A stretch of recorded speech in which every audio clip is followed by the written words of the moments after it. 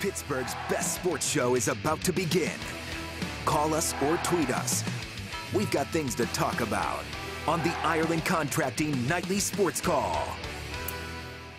All right, thanks a lot, Ken, and thank you for tuning in to the Ireland Contracting Nightly Sports Call. I'm Rich Walsh. Give me a call tonight, 412-575-2600 is the number. We can talk about anything you want to talk about right now. Steelers got a lot going on the south side. Back to practice tomorrow. Mason Rudolph, he's ready to go, cleared to play, practicing with the first team yesterday, should be doing the same tomorrow. They're getting healthy again. They had the bye week to kind of recoup from some injuries. The one concern right now is T.J. Watt. We'll talk a little bit about that tonight and on the 11 o'clock news on KDKA. But Watt's dealing with an abdominal injury from that Los Angeles game over the weekend, and that is a major concern right now because the Steelers potentially could be a little bit thin at outside linebacker for this game against Miami. I guess the good thing it is Miami. But if for some reason T.J. Watt cannot play in this game, it doesn't look good for Anthony Chickillo right now, who was told not to come to Steelers headquarters on Monday.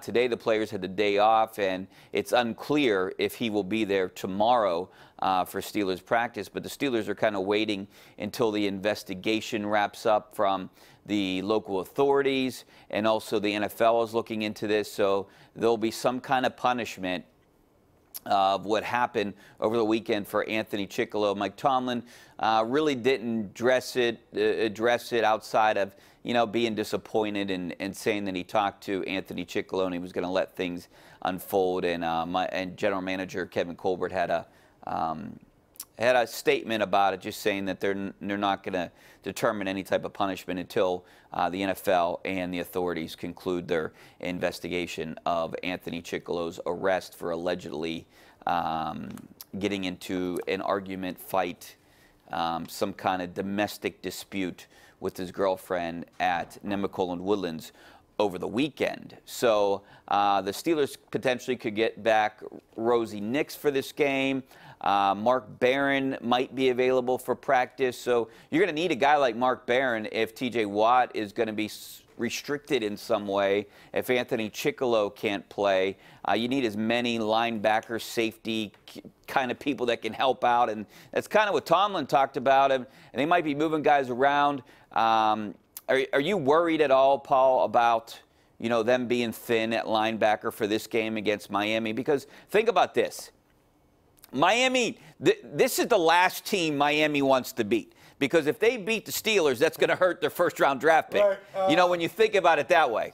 Yeah, no, I think obviously if you look at who they have and who they have hurt and all the other stuff, I don't see how you can't be concerned. I mean, if T.J. Watt can't play and Chickillo is out, what do they have left?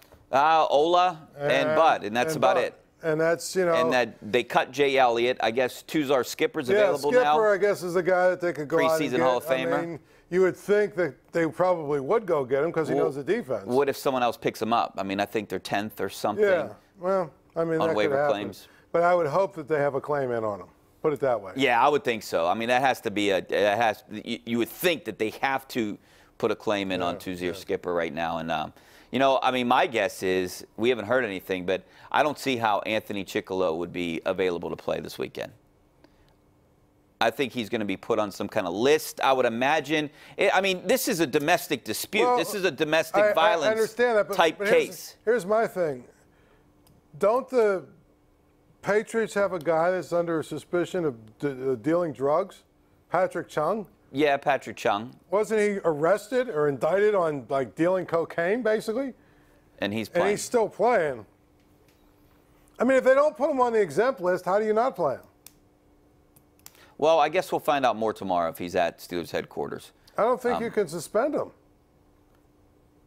I mean, I think they have to wait till this. I mean, my thing is, I think if there's not, if they don't put him on the exempt list, this is just a bad look. I mean, he basically assaulted his girlfriend. I understand that, and it's bad, but there are rules in place. There are union rules. There are rules about who you can suspend and how you can suspend them, and you've got to be very, very careful. It can't just be arbitrary.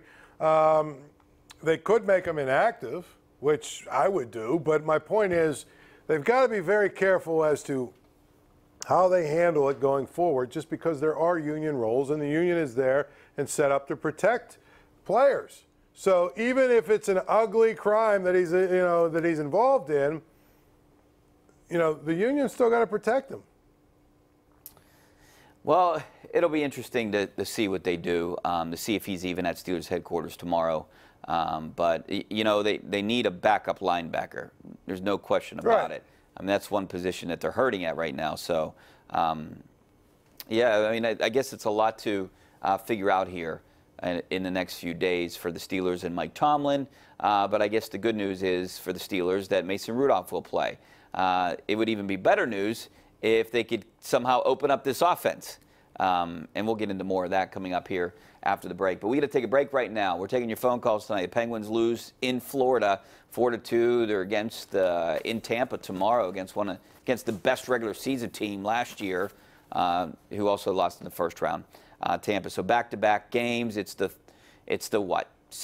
Third set of back-to-back games, I think. How many do they have? 13? Mm-hmm. The most in the NHL. So give us a call. By the way, Garrett Cole, not looking too hot here tonight in the World Series. 412-575-2600 is the number. Back in 2 minutes. The Ireland Contracting Nightly Sports Call is brought to you by Ireland Contracting, celebrating 25 years as Pittsburgh's #1 home exterior expert in roofing, siding, windows, and gutters, where honesty and integrity still matter.